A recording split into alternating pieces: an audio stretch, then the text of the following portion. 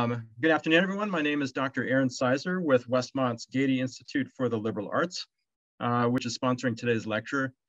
This talk is presented in conjunction with the new Westmont Center for Thriving Communities, which partners with congregations to imagine new ways of joining God's work here on the Central Coast, especially as that involves better understanding the real, tangible places where God has planted us. There are many ways that pastors, lay leaders, faculty, and students can be involved in thriving communities. So please get in touch with us at thriving@westmont.edu, and you can see our little propagandistic splash screen up on the screen here to learn more about how you or your church can participate in that program. A couple of quick procedural notes before we start. At the end of our time today, we'll have some moments for discussion. As you are listening along, as you think of questions between now and then, feel free to drop them into the chat, either to the whole room or just directly to me, and I will pose them to our speaker when the time comes. And Dr. Toms, if you are with your class there, feel free to do a little bit of moderation yourself and pipe up if you're getting questions from the room. I'd also mention that this lecture is being recorded. You can do as suits you with your camera, but please know that there's some possibility that your video or audio could be uploaded to Westmont's YouTube channel. Well, I'm really delighted to introduce our speaker this afternoon. Dr. Norman Wirzba is the Gilbert T. Rowe Distinguished Professor of Christian Theology and Senior Fellow of the Kennan Institute of Ethics at Duke University. Dr. Wirzba grew up on a farm in Alberta, Canada, before going on to an academic career in theology and philosophy. Those apparently very different lives actually cohere brilliantly in his work when he writes about nourishment, as in his well-known book, Food and Faith, when he writes about humanity's place in the physical world, for instance, in his books, From Nature to Creation, or Making Peace with the Land. The relevance of agrarian patterns of life for understanding God's designs for humanity is everywhere evident in Dr. Wirzba's writings, but receives special focus in books like Living the Sabbath, Discovering the Rhythms of Rest and Delight. And he's also a scholar of one of the great agrarian writers of our time, Wendell Berry, whom he's written both about and with. His newest publication, just weeks old at this point, is This Sacred Life, Humanity's Place in a Wounded World. Dr. Wirzba is one of the foremost scholars helping us think Christianly about who we are as people and how our lives are enmeshed with those of other creatures right here and now. I'm grateful for the ways that his work returns theology to the soil of real experience, and to him for being with us virtually today. Welcome, Dr. Wirzba. All right, thanks so much, Aaron. So I'm really glad to be with you under the auspices of Thriving Communities. It's a great tag for thinking about all sorts of questions. And one of the things I like to point out to folks is that so often when we talk about thriving communities, we assume that we're only talking about people. And I think that's a big mistake, because if we're thinking in a specifically Christian way and we say that we want to love our neighbors, we can't love them very well if we don't also love the neighborhoods in terms of which they live. So neighbors and neighborhood have to go together, I think.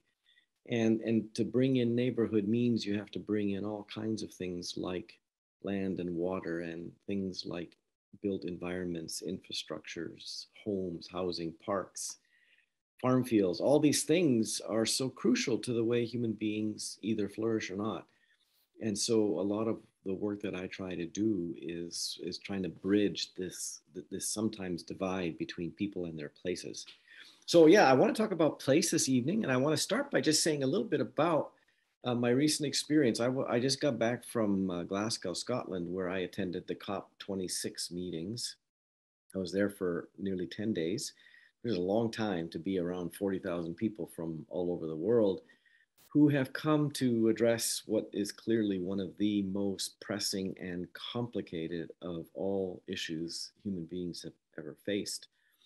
And it was, in a lot of ways, a really overwhelming and educational experience, because you have the full range of emotions, from the sort of energizing, inspiring experience of being in a youth march with 50,000 other people. And then on Saturday, again, in the full march of an estimated 100,000 people, all advocating for climate justice that our world needs, because so many of the people I met, young people, indigenous folks, what's very clear to them is that climate change is not a hypothetical reality. It's very personal.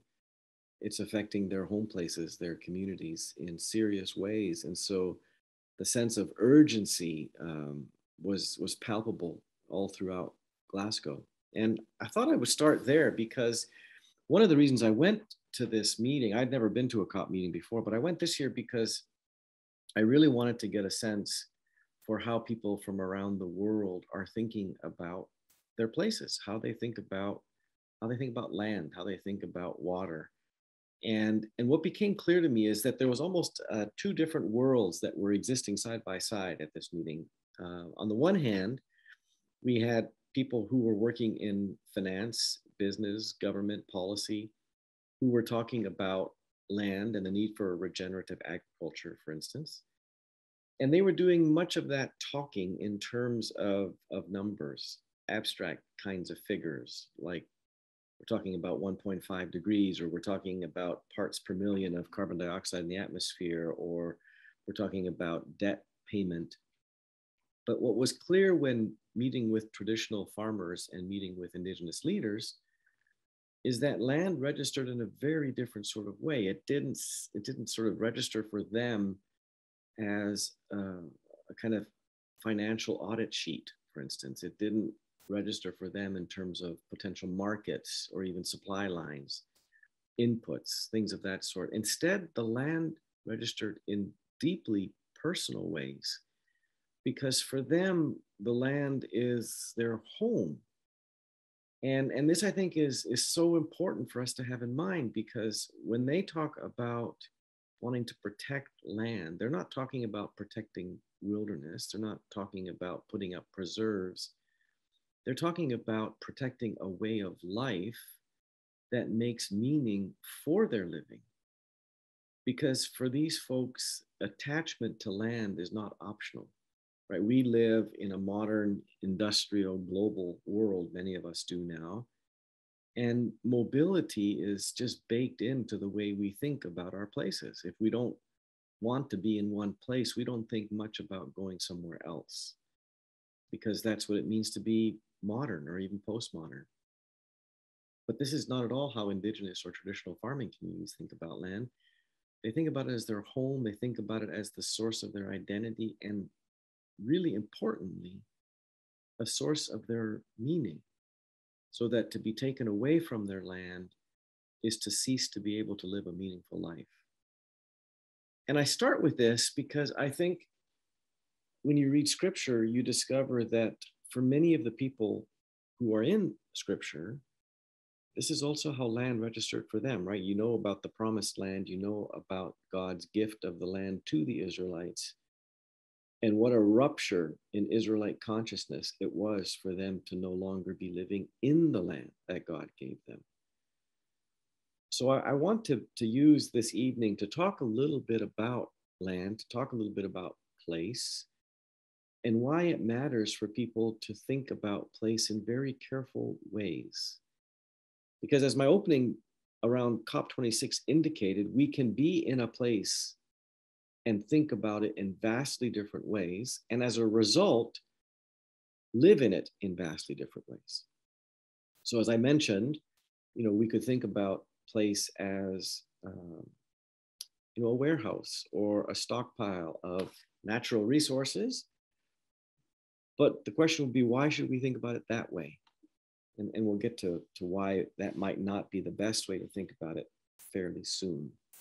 But first, let's just talk very generally about why it matters for us to think about place. So in my book, This Sacred Life, I make the argument that how we think about where we are has a whole lot to say about who we think we are and how we should live. So for instance, let's choose as an example, imagine that you're in a kitchen. What's appropriate to do in a kitchen? Well, clearly it's not appropriate to play basketball there, because if you want to play basketball, you're supposed to be in a gym, because the place called a gym signifies this is the kind of place where athletic performance happens.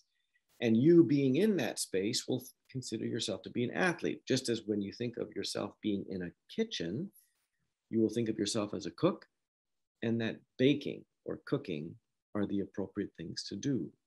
If you try to do gymnastics there, it's not going to work out so well.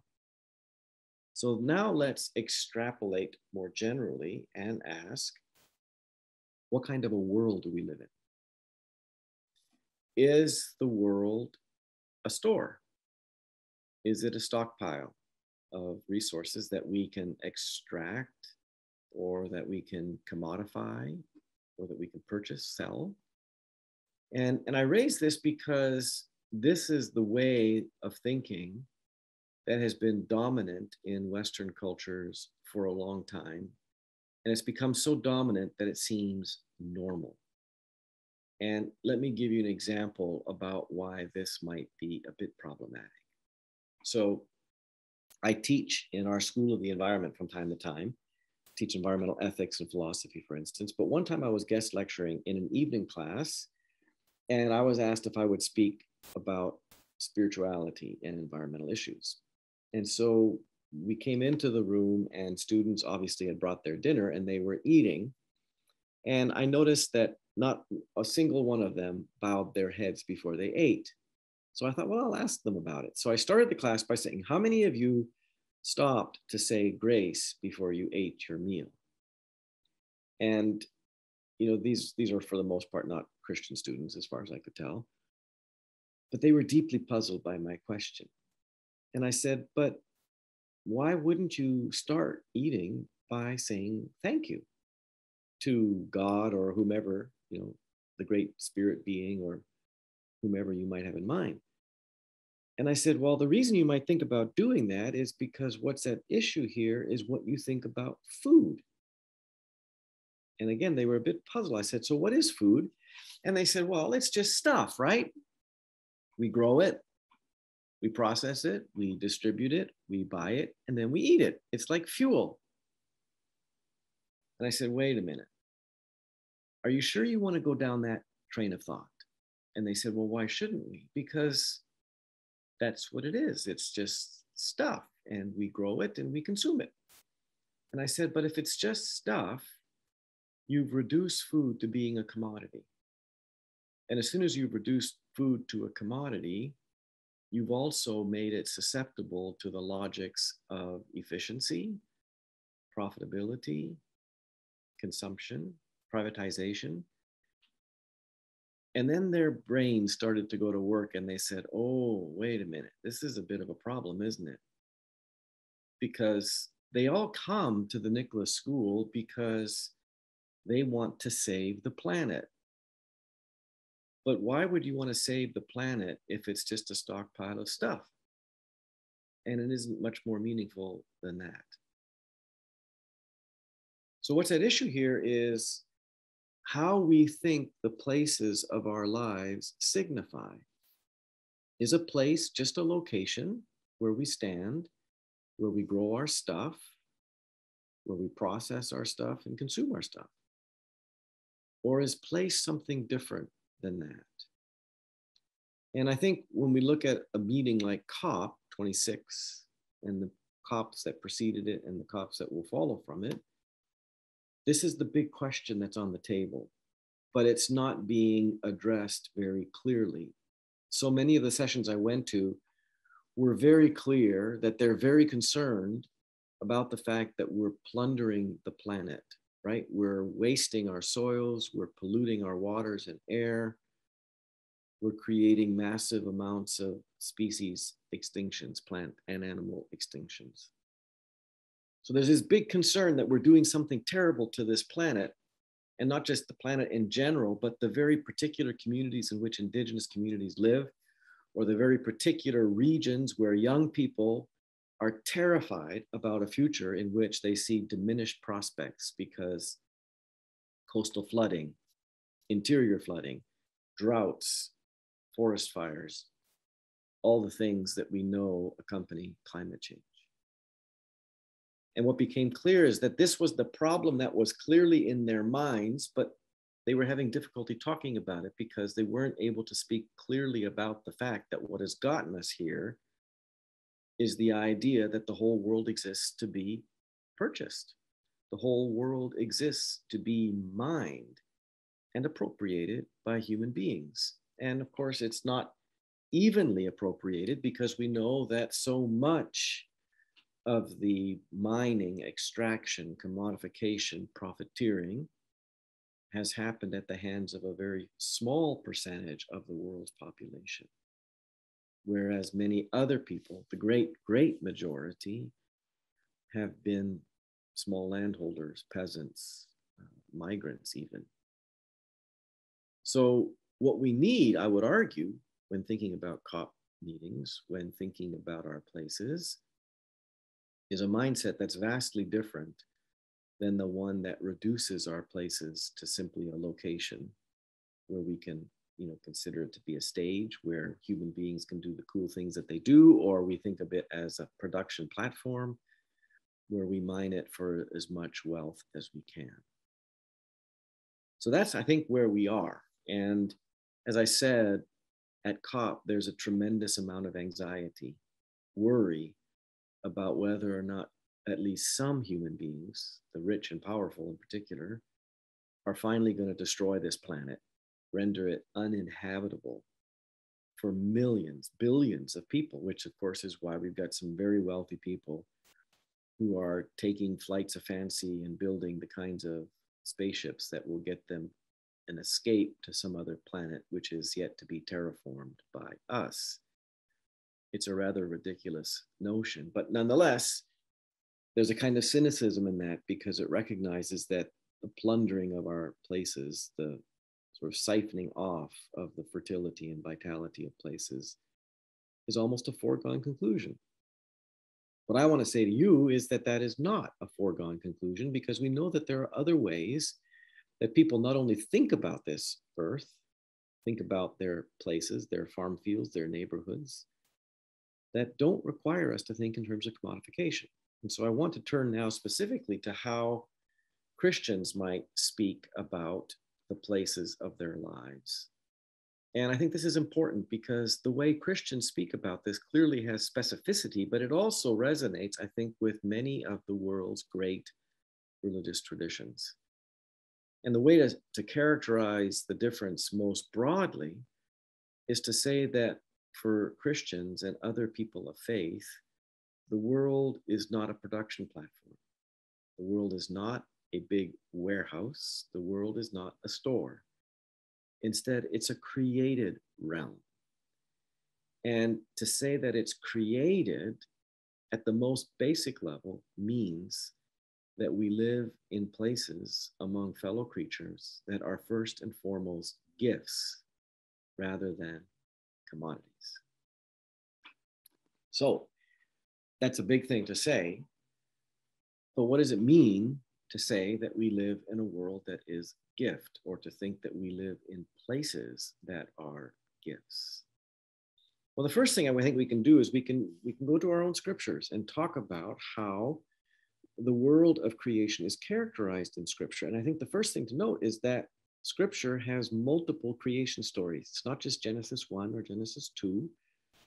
We find many stories within scripture. Job is another example. The Psalms are examples. The prophets have their versions of creation stories. And then, of course, in the New Testament, we find a complete rewrite that builds upon these stories in terms of the person Jesus. So we can get to some of that if you'd like in the Q&A. But let's think for a minute about how scripture describes the world as God's creation. The first thing to note is that nothing has to exist.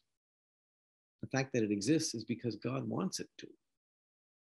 And why does God want things to exist? Why does God want places to exist? Why does God, in Genesis 1, for instance, create a world in which we see that God takes pleasure in what is being made, right? That it's good that we have land and that we have oceans and that we have sky that are populated with birds, fish, and animals? Why does God take delight on that first Sabbath sunrise when looking out onto the created order? Why does God create a garden if we turn to Genesis 2? Right? What's being communicated here other than the fact that things exist not simply as stuff, but things exist as what's the best way to put this? As the physical, material, embodied manifestation of the love of God. Right? When I talk about food, I say that food is God's love made nutritious and delicious. But we could say this about all creatures. All creatures, all places are God's love variously made, visible, fragrant, tactile, auditory, and delicious. Now that sounds a little bit sentimental, but it's not, because what it's communicating is not only that the whole of creation, right? And we have to emphasize the whole of creation, which means every square inch, every creaturely being, from the smallest microorganism in your gut to the largest mammal or the largest sequoia or whatever. Every one of them exists because of God's love. And they're not just the objects of God's love, they are also the media through which God's love and power are active in the world. This is a game changer, because it means, for instance, that we should never think of any creature or any place as subject to the logics of profitability, efficiency, maximization, utility, because you can have a vague sense for why this would be a problem if people treated you as simply a unit of production or a unit of consumption, or you mattered only in terms of your utility or your efficiency. Any of you have a friend who is not making your life more efficient, but perhaps making it a little bit more difficult because they don't agree with you all the time. They don't do what you want them to do, right? Because people are all unique. As we like to say theologically, each person is the distinct child of God that they are. And to love them, you have to learn to accept them for who they are, rather than make them fit a ledger sheet in which you have debits and credit columns. You know, we don't want to have too many debits, otherwise people are going to leave us behind. The commodification logic that I was talking about earlier, that reduces the world to a stockpile of natural resources, has never been simply applied to land. It's always been applied to human communities. And we've seen this obviously in the way we've treated people historically, rendering them as indentured servants or as slaves. And lest we think that we're past that, we need to realize that so much of today's agriculture is made possible only because of a migrant agricultural workforce that is treated not a whole lot better than many people working at the very bottom scales, sometimes in near slave-like conditions. So we have to appreciate that the world in which we live has often had the effect of reducing what I call the sanctity of life. When we look at the creation of God's world, what we discover is the creation of a sacred world in which the sanctity of creatures, the sanctity of places, is foremost in God's mind. To put this very simply, God did not create a store. God did not create a warehouse. God did not create even a mine.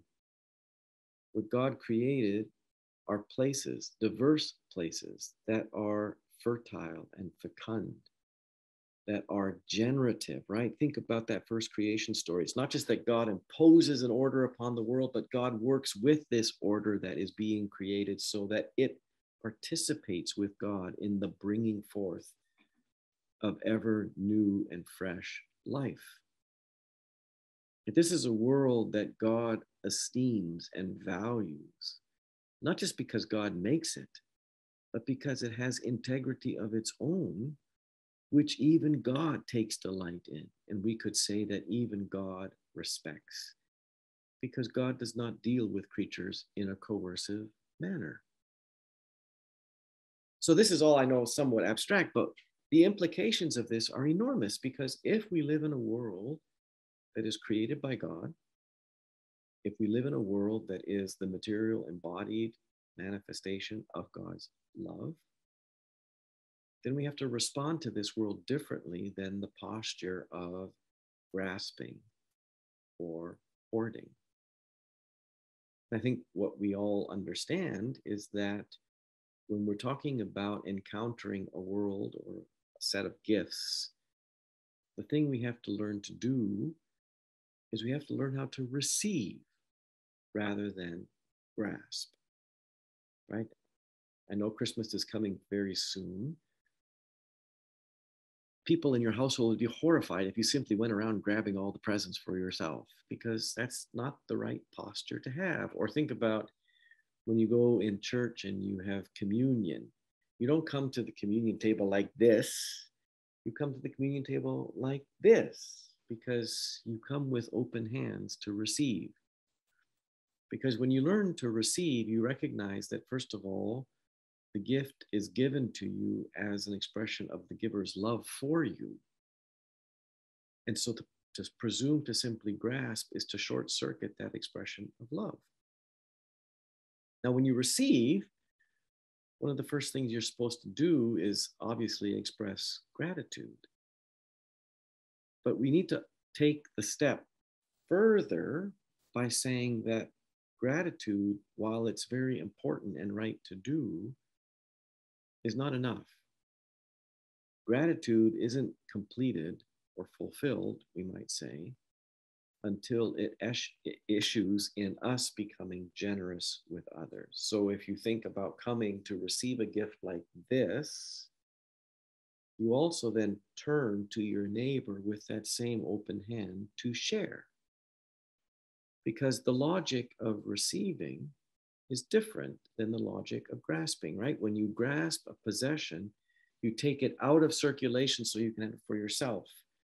But when you're working within a gift mentality or a gift economy, you receive, but then also share with others as an expression of your gratitude, because you realize it was never yours to begin with. Right? And scripture speaks this way over and over again, because it says the land is mine, God speaking, and it's not yours to have. You are here to live in the land, and in your living bear witness to it as a gift from me to be shared with the world. And in that sharing, what we do, which is so important, is we actually witness to the gift as the expression of God's love. What I'm trying to get at is that when we talk about our places as places of gift, we have to learn to live in them somewhat differently, because rather than trying to get a tight hold or control of the world, we learn to loosen the grip on the world. We learn to receive it and share it and hold lightly the gifts that have been given to us. Because we know that when we hold tightly to the things of this world, when we try to control the world, try to privatize the world, take it out of circulation by hoarding it for ourselves, we deprive others of the nurture that they need. We deprive others of the housing that they need. What was so clear in Glasgow, Scotland, is that billions of people are suffering because certain segments of the world's population are hoarding everything for themselves. And so the posture of sharing that is so important for the good of our world communities is being short-circuited. As Gus Speth, one of the great thinkers about our current environmental moment, has said, we used to think that the problems around environmental issues, climate change issues, were technical, scientific, and that we could engineer our way out of them. And what we're realizing is that that's not the case at all. The problem that we face in the world is a spiritual one. It's a cultural one, because our societies are too much characterized by greed and selfishness and fear. And so the question is, how are we going to learn to live in our places without fear, without greed, but in a posture that wants to welcome and share the gifts that we already enjoy by being in a place, by being in a community? The logic of love is so unique in human societies because So much of our thinking economically presumes that if I don't have it and don't keep it for myself, I'm somehow diminished. But the logic of love works in a very different way, because what the logic of love says that in receiving it and sharing it, the love actually grows, right? The circulation, the sharing of gifts actually increases the value of the gifts. But to do that, we have to sort of give up this desire we have, this fear that we have, that we don't have enough. Which is why in the biblical traditions, one of the most important teachings that we hear over and over again is that people have to learn to trust God. They have to believe that the God who is love and who makes the world out of love as the material expression of love is not going to let creatures down. And we know that this is very hard to learn, because the ancient Israelites, upon leaving Egypt, had to wander in the wilderness for 40 years, right? A whole generation needed to disappear, because that was a generation that had learned the ways of insecurity and control and violence that were dominant in Egypt. And they needed that time in the wilderness wandering, where they were going to learn to trust God. And of course, the story of manna is one of the paradigmatic stories that teaches the people that God takes care of creatures, and we need to learn to trust God. Let's now move a little bit to the New Testament, because I know that sometimes people say, well, that's all Old Testament teaching, and New Testament doesn't really have a whole lot to say. And I think that's just a big, big mistake, because first of all, we see that from Scripture's beginnings, there is a redescription of the whole of creation in terms of the life of Jesus. Right? Think here of John's prologue that says that in the beginning was the Word, all things came to be through the Word, and without this Word, nothing came into being, right? There's a sort of parallel here between Genesis 1 in the beginning and John 1 in the beginning. But it's a redescription in terms of Jesus. Or think here about the Colossians hymn, one of the earliest hymns, we think, describing what these Christians believed about Jesus and why he mattered. And what they said is that he is the image of the invisible God, the icon. I think that's a better translation.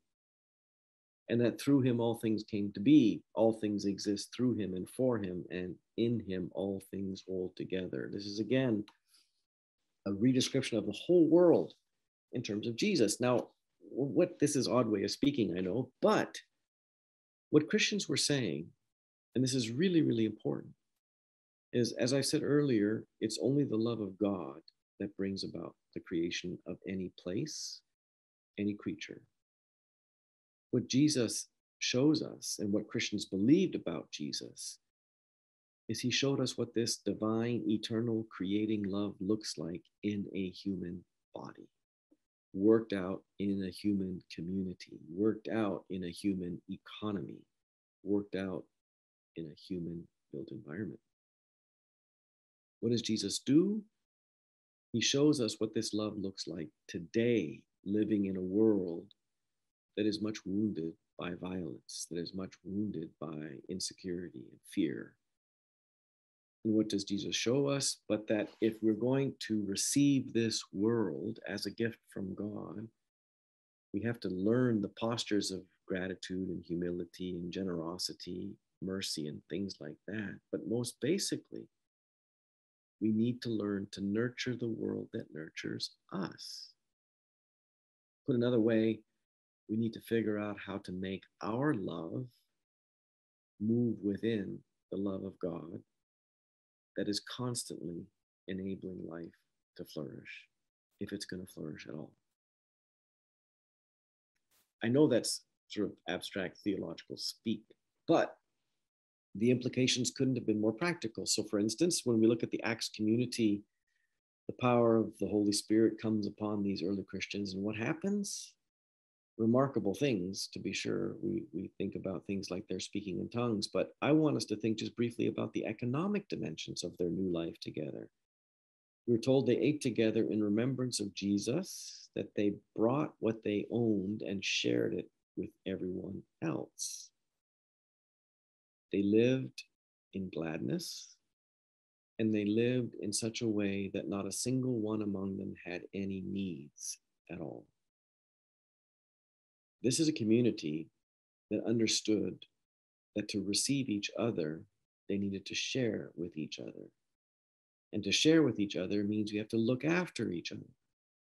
And we look after each other in the most basic sorts of ways by making sure they have enough to eat, by making sure that they have a place to live, by making sure that they get the support and the care they need when they're in pain and suffering.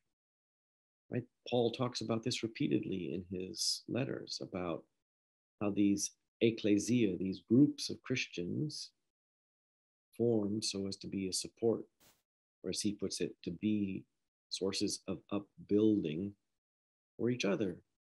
And it's not just patting each other on the back, it's the actual work, the practical economic work of looking after each other. And this love that animated their looking after each other didn't remain within an exclusive community that separated itself from the world, because what we know is that this early Christian community grew very, very quickly in a not very friendly context, such that what began with a few hundred people quickly became thousands. And we know that Christians were among the first to advocate for the care of the people who otherwise would have been put to death because they were ill or deformed or what have you. They were the first to develop the care facilities that would later become hospitals. In other words, the love that these Christians showed manifested itself in the very kinds of built environments, the very kinds of economies that were set up to help each other thrive. And I think this is the important thing for us to notice today when we think about our places. What does Christianity have to say about the places of our communities, the places of our societies? And the first thing we might say is that you can't ignore the places where people live, because those places are so important for their well-being, right? Every infrastructure, every design of an urban place communicates a set of values about what we think life is for, about what we think is important in a life. So the suburb today, for instance, communicates that the most important value is mobility, individualism, right? Houses in suburbs, how many of them have front porches or even sidewalks?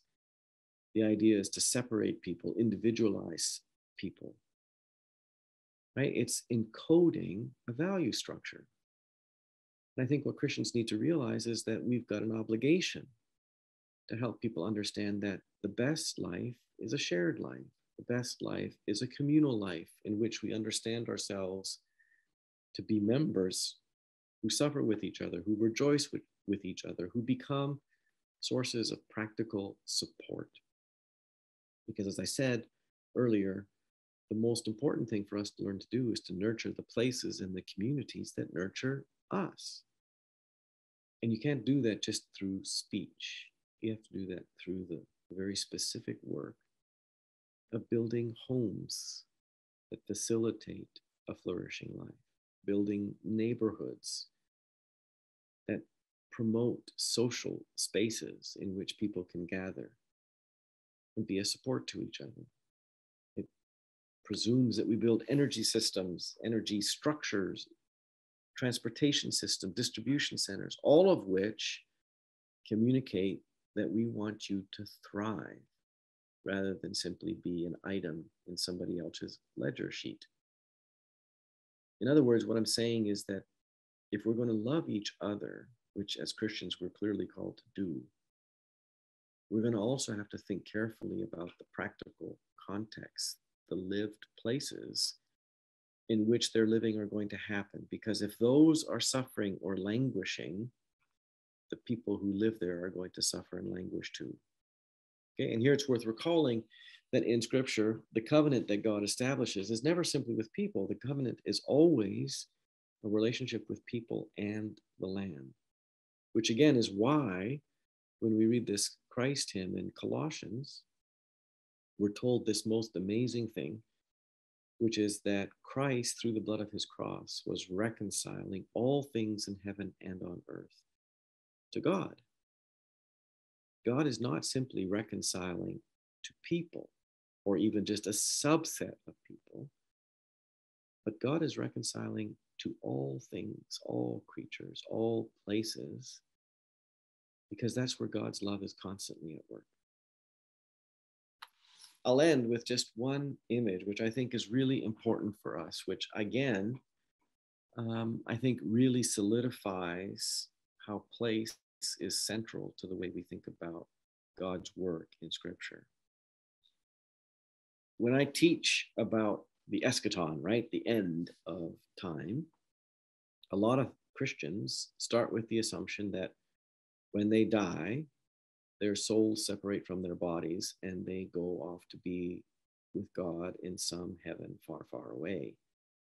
And so the afterlife is described mostly as immortality of the soul, and its trajectory is away from earth. And as you might know, there's been all kinds of Christian writing that takes great pleasure in describing how the earth is going to be consumed and blown up and left behind, to use the language of one of these series. But if you read the end of Scripture, get to Revelation, there are some points about that book that need emphasizing. One, God saying that he will destroy the destroyers of earth. But then more dramatically, at the very end, we get a description not of Christians escaping earth in some disembodied soul-like form to be with God somewhere else. Instead, we find God descending to be with us. The heavenly city is not somewhere else. It's here. It's coming here. Because as John says, the home of God is among mortals. This should only surprise or shock us if we didn't believe that this world mattered to God. But one of the things that's been so important to emphasize from the beginning in Scripture is that God loves creation, because creation is the place where God's love is constantly at work. Genesis 2 gives us the most memorable image of this, when God scoops up some soil and breathes into it to make human beings, so that God is so intimately near to us as to be the breath within our own breath. God has not ever been interested in escaping from creation. Instead, God has constantly been God Emmanuel, coming down to creation to be with creatures, to, as John's prologue says, dwell among us in the flesh. Because God's love is realized in bodies, it's realized in homes, it's realized in neighborhoods, it's realized in economies. And if it's not realized in those bodies and places, it's not realized anywhere. So the work of Christians is to figure out how to join their love in this incarnational mode. How can we, through our bodies, through our economies, build homes, neighborhoods, farms, energy grids, communities in which the love of God is active and revealed? Because as Scripture suggests to us, to be in the presence of God's love, to taste it, to touch it, is to find the highest expression of delight and joy that is possible. So what we're doing, I think, in our work of placemaking, in our work of community building, is what we're really trying to do is just make more real, make more incarnate, make more practical the love of God that is always already at work in every place, every creature, and every human being. So I think I'll stop there and invite some conversation. Thank you very much, Dr. Wirzba. Again, you are welcome to submit questions in the chat, either to me or to the whole room. I think that we are just small enough that it won't get too chaotic. If people want to unmic themselves and ask their questions live, that seems okay too. So what questions do we have for Dr. Wirzba? Maybe I could lead off with one here. It occurs to me that Christian churches have a better than average chance of thinking about and valuing places in ways that exceed our general cultural ways of doing that. Churches are permanent in ways that most people and organizations are not. They have values that are different, we should hope, than consumption and production and efficiency. I wonder what examples you have seen of maybe congregations valuing place in the kinds of ways that you're talking about. Yeah, that's a great question. And I think there's lots of ways to talk about this. So on the one hand, there's the very traditional idea of the church as a parish, which means it's in a neighborhood, and what it's really trying to do is be of service to the neighborhood. So an example, a pastor I know who lives in Indianapolis had been in this church for quite a while, but realized that a lot of the folks in the church drive from outside the community because that's just the nature of mobility, right? People don't go to the church down the street. They might often drive 20 minutes to an hour to go to a church on the other side of town because that's where they want to be.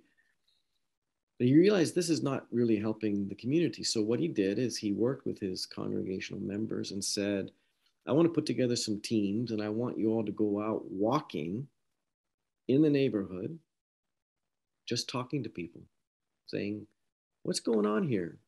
How is life for you? Do you know that we're in this church over here and we want to know if we can help you and we want to know if you can help us, right? So it's not just one directional. And he was completely overwhelmed by the response because, first of all, he discovered that the people in his congregation didn't even know their neighbors, let alone the neighborhood. So they didn't know what the needs were, nor did they know what the resources or potential or the gifts were that, when accessed, could really do tremendous work to revitalize a community. But in the course of these conversations, community members said, I love art. I'd love to teach the kids art because I know kids who'd be interested in this. And so the church opened up its doors and said, come teach art after school in our church. She's not a church member, but she decided to teach the kids art. So they got kids coming in the church after school, learning how to paint. And it was a wonderful gesture, but there were lots of things developed, including micro lending programs to you name it, all sorts of stuff emerged. In every community, every congregation is going to have a different kind of experience about this because the communities, the neighborhoods are all distinct. They all have different potential. They all have different limits or concerns.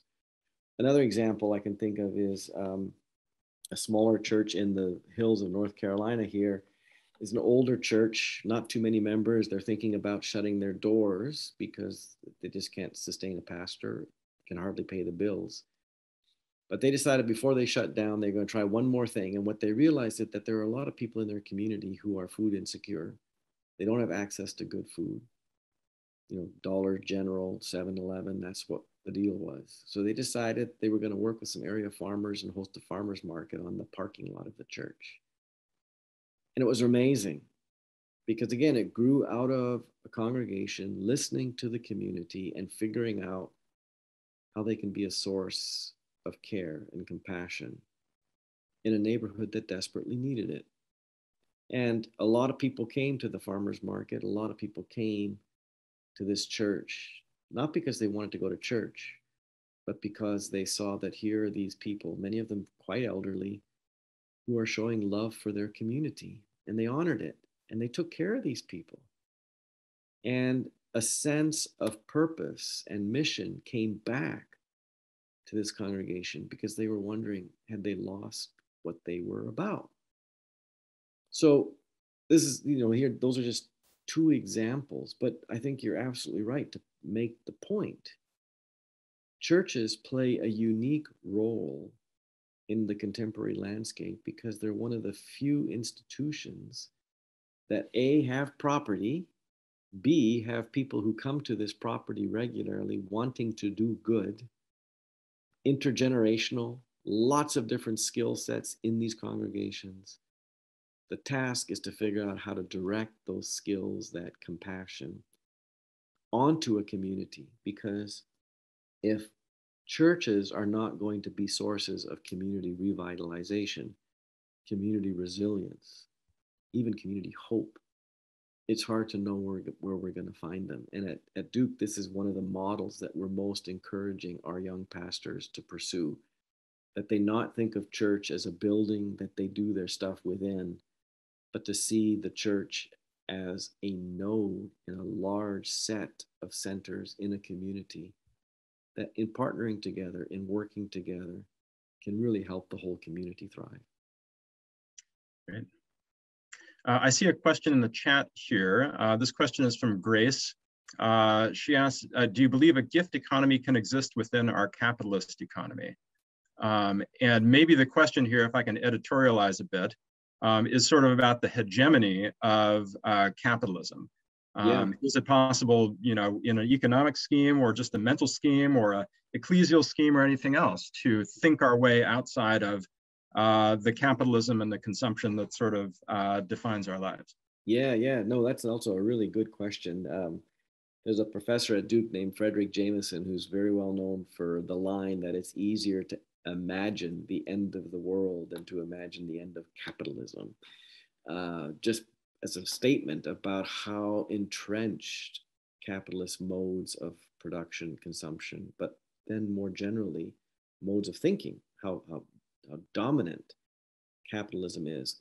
And I think the answer is yes to the question, because first of all, we need to know that when we talk about gift economies, and historians and anthropologists have done a lot of good work talking about what these gift economies were like, how they functioned, what their purposes and aims were. It's important to underscore that these gift economies always happened within economies in which there were transactions that still occurred. So it wasn't only ever just giving gifts or receiving gifts. There could still be various forms of exchange that went alongside it. Now, what made gift economies important is that there was a ceremonial dimension to them, or what we might use today as a liturgical dimension to them, because people need to be reminded again and again that we don't live by purchasing. We don't live by grasping, that ultimately we live by receiving. And the ceremonies, like the potlatch that we know about with Native or Indigenous communities, is one example in which communities would come together, in which the giving of lavish gifts commenced as a powerful statement. And we still do this in our culture today. Why do we give gifts at Christmas?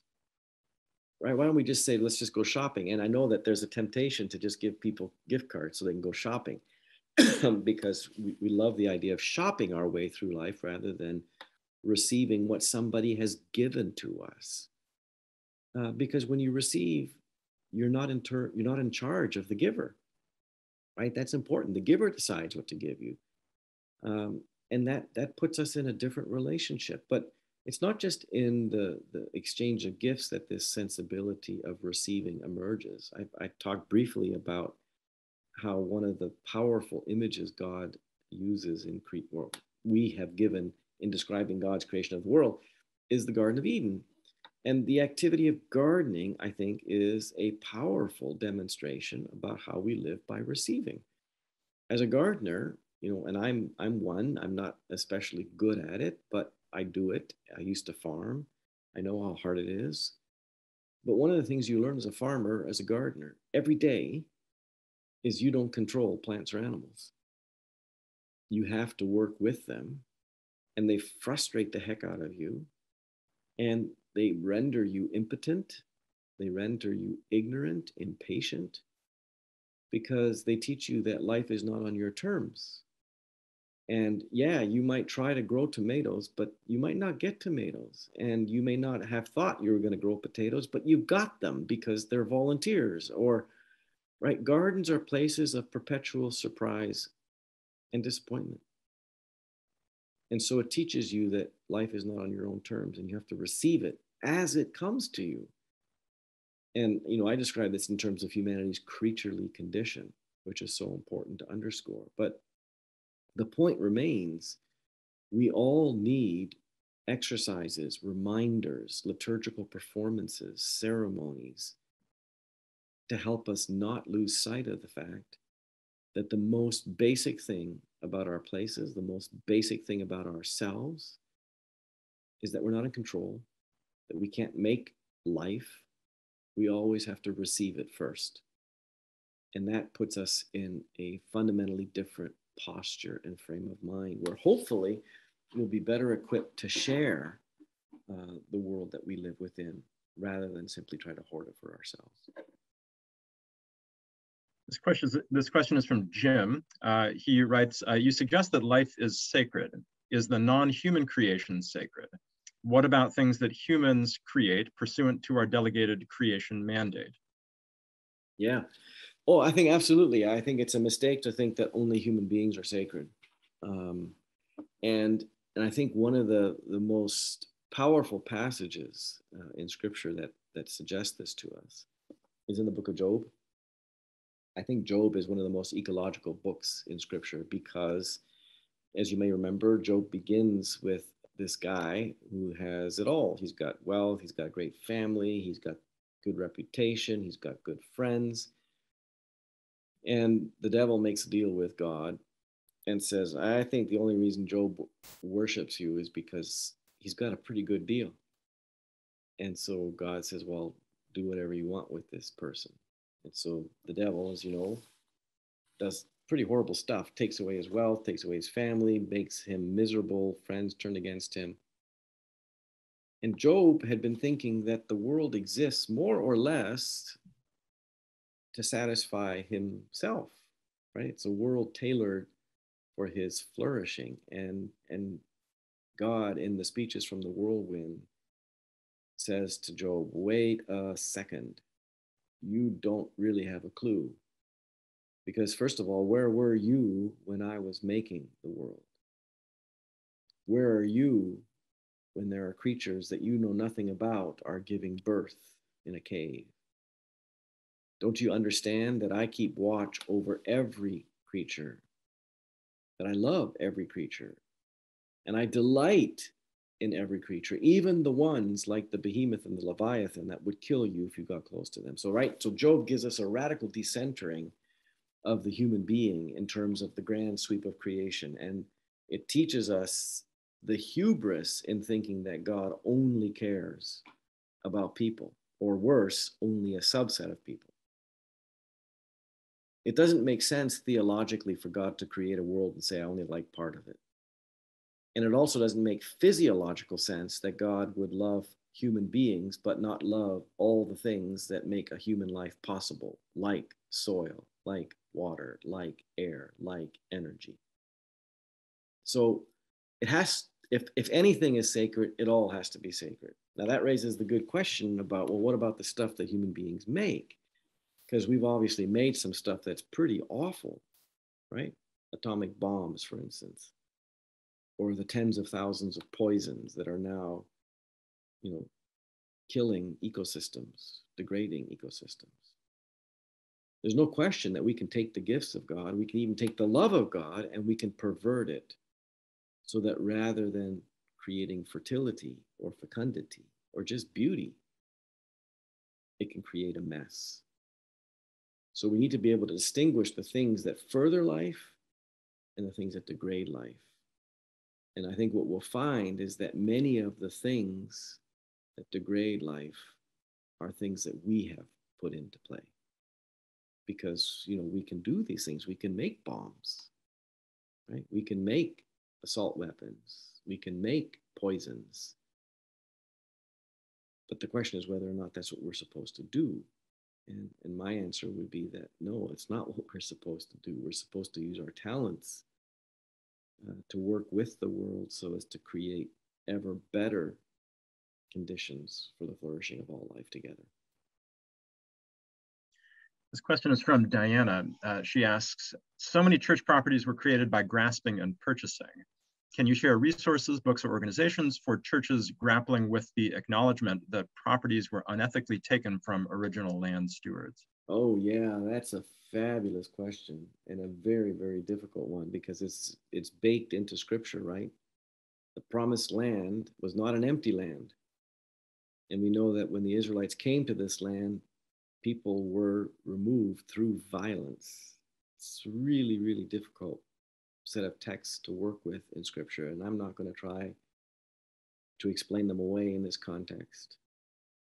But then when we go past the story of the ancient Israelites and their entrance into the promised land, we're talking about all sorts of Christians who have gone around the world as missionaries to then take the land from native peoples. And it's, again, one of the saddest sort of side plots, or even central plot, really, to the story of Christianity spread around the world.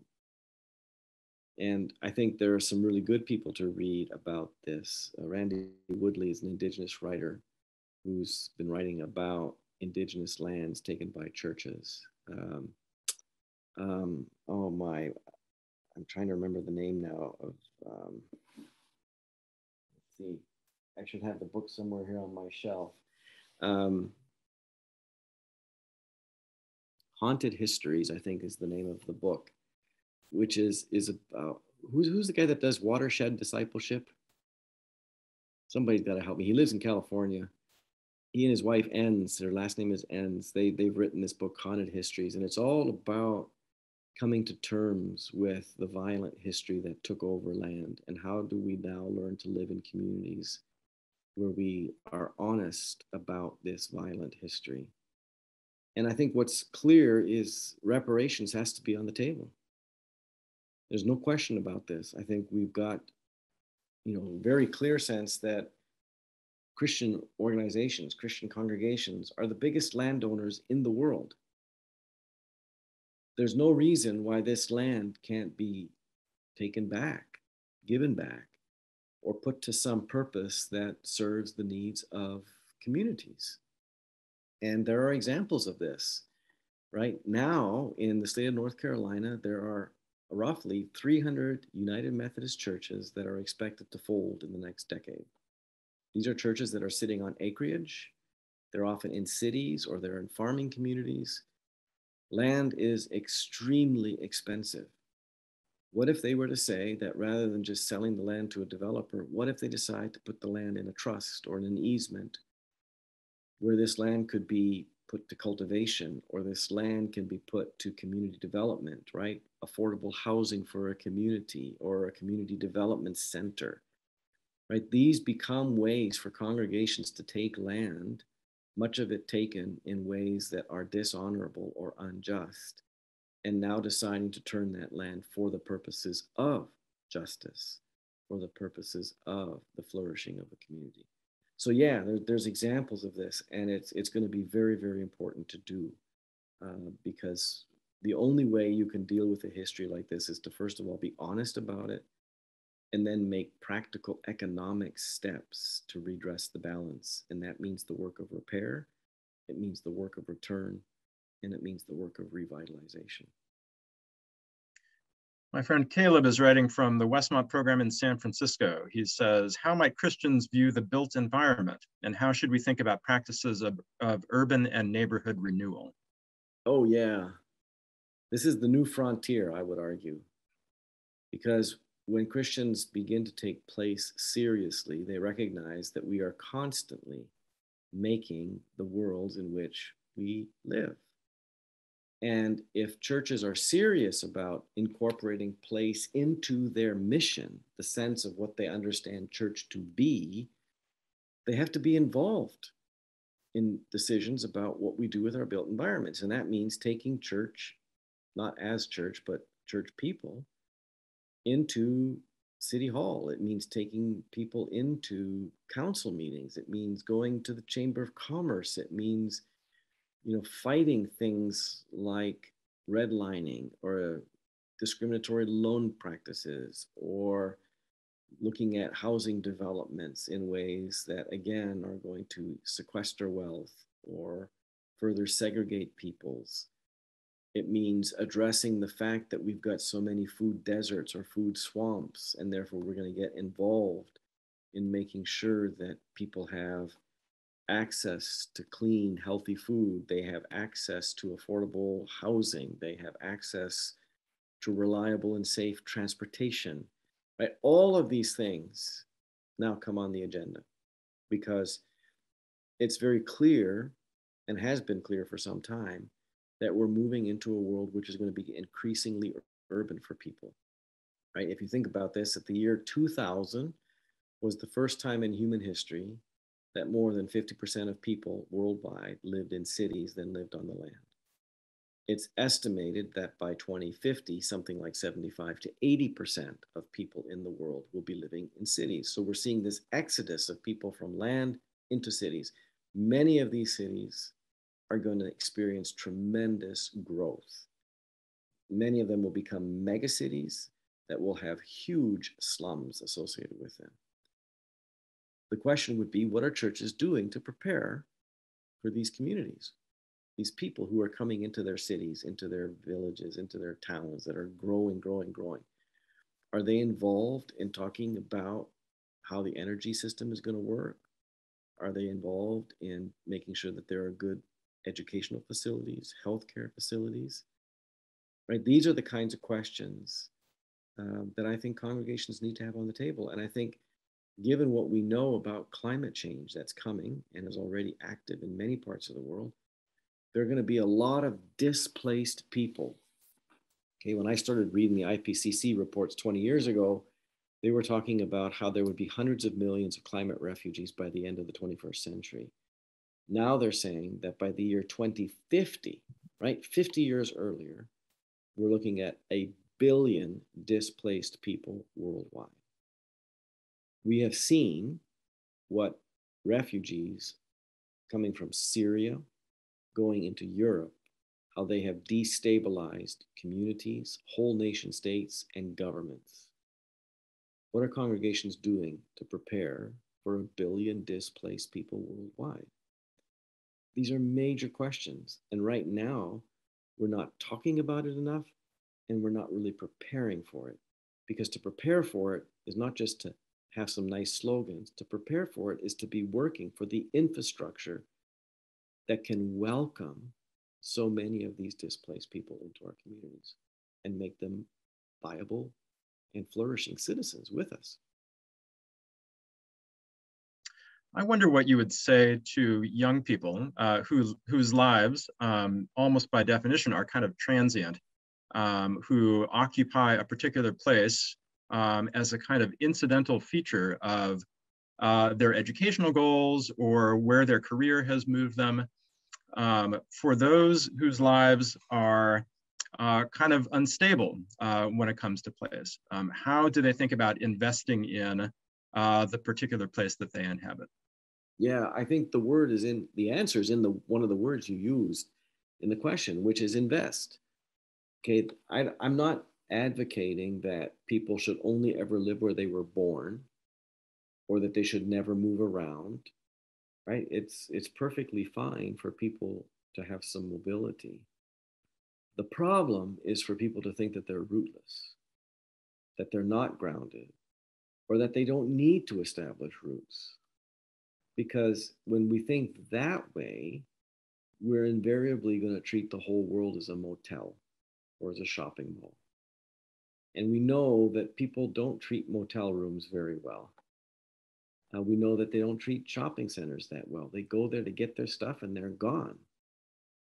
And I think the illusion is to, first of all, believe that we're not rooted beings, right? We've got the skill, the ability, because we've got locomotion, that we think we can just go and uproot and go wherever we want and remain rootless.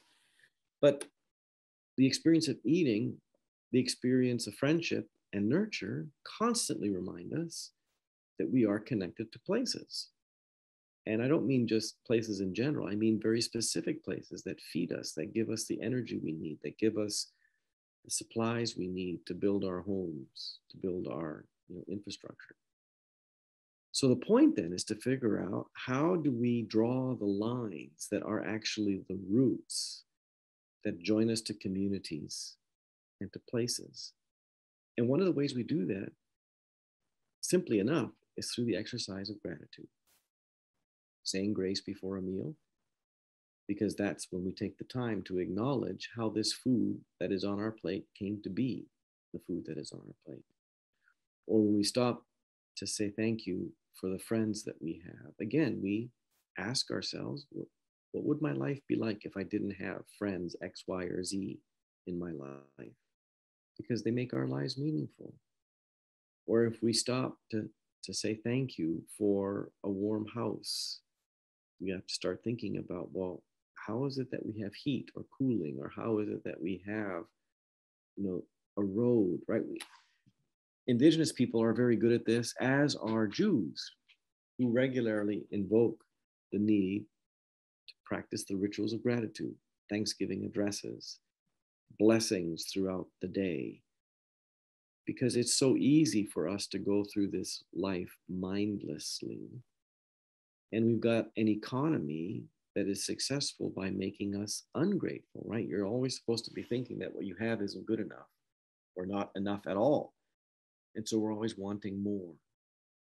So gratitude becomes a powerful way for us to bring to our minds the many elements, the many creatures that intersect our being to make our living possible. And when we draw attention to those gifts of friendship and nurture, we can then start to see the lines that really are the roots that become the sources of nurture for us, much like the roots of a tree are the source of nurture for that tree.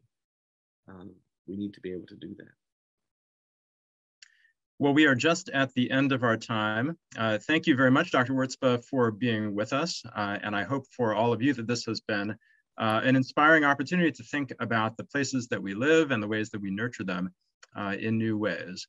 Again, if you are interested in thinking with the Westmont Center for Thriving Communities about how we can do some of those things, look us up at westmont.edu/thriving or drop us a note at thriving@westmont.edu. Thanks again, Dr. Wirzba, for being with us, and thanks to all of you for joining this afternoon. Well, thanks so much. It was good to be with you. I wish you all well. Good night, everyone.